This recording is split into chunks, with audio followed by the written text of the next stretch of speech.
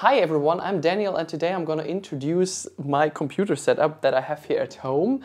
I'm going to show you this wonderful widescreen that I'm using here since 2 years already, over 2 years. And I'm going to show you both computers that I'm using for all my video editing and photo editing. So stay tuned and enjoy this video. This screen is super nice for doing video editing, I promise you. You get 38 inches of diagonal and it's a curved design. So it's super nice. Once you look at the screen, you kind of have the impression being in the screen since it's curved. And that's what I like about this one here. 3 things I needed for my work. I wanted to have kind of the same colors like my MacBook does, and that monitor gave me exactly the same colors. I needed a wide screen to have the entire timeline from Final Cut down here. That was important, and it shouldn't reflect too much. And that's exactly what that monitor offered me. Since I do have kind of a bright office here when the sun shines in, there are some reflections, and I needed a monitor that is bright enough which doesn't reflect at the same time with internal sound speakers. That was important, and that's what I got using the screen already for 2 years. The price didn't drop since it's probably a good product and many people are still asking for it. And now let's see what the backside offers. It was not much work to attach the stand to the monitor itself. There's only one button right here that you need to push down so you can remove the stand. And this one here is a standard mount. So you will be able, if you have a wall holder, to place that monitor on your wall, and you can turn it then in all directions, which is super nice. You can vary the height quite easy. You need to push it down. And anytime you want the monitor to be up, just hold it slightly up and then it will hold. You can tilt the monitor in both directions, up and just slightly down, and from there on it will hold. The stand is made of aluminum, so it's kind of good quality and it doesn't feel cheap at all. Here at the backside you get, for instance, one HDMI port, a second HDMI port, which is useful since you can attach 2 computers at once and do a split screen. So you can, for instance, use a Windows computer on this side and a Mac on the other side. Then you can split it in half, and then you have Windows and Mac on both sides with a resolution of 1080p on this ultra-wide screen, which is super nice. If you don't want to do that, nothing easier than that. Just use your computer, plug it into HDMI or use USB-C. You get 2 other ports which are USB 3.0.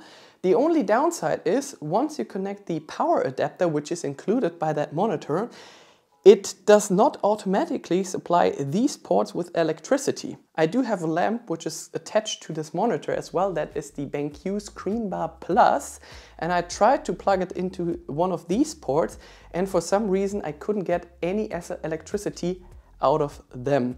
So you need to attach a USB port from your computer to one of these ports to get electricity out of them. So something that might be important to know is that this USB Type-C port at the backside of this LG ultra widescreen only delivers 60 watts.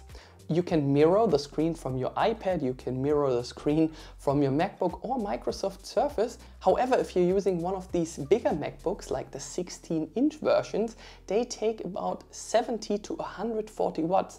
So you won't be able to charge the MacBook at the same time you're doing video editing or doing anything in Adobe Lightroom or Photoshop, since these programs will take a lot of more power. You can charge the smaller MacBooks like the 13 or 14-inch and you can do video editing at the same time. But for the bigger versions, you need to attach the wall adapter from that computer to your computer, otherwise you dampen your battery. Some of you guys were asking about the MacBook that I'm using for photo and video editing. It's the MacBook Pro 16-inch M1 Max, 64 GB of RAM and 4 TB of SSD. The MacBook I used before was the 2020 model, having 4 USB Type-C ports.